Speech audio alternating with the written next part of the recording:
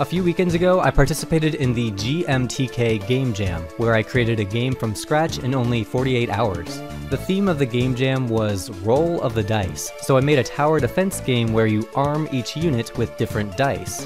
Each face of the dice represents a certain attack, and they're constantly rolling the dice to defend against invaders. There's a lot of strategy deciding which dice to equip, where to position your units, and there are temporary power-ups that you can drag onto your units to help you out. I am very proud of how this game turned out, considering I made it all on my own over the course of one single weekend.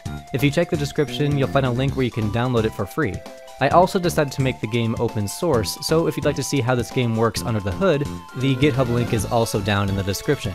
I made this game using Love2D, so hopefully this can be a useful resource for anybody interested in seeing what a semi-completed project looks like. Thanks for watching, and stay tuned for the next Recreating Zelda video very soon.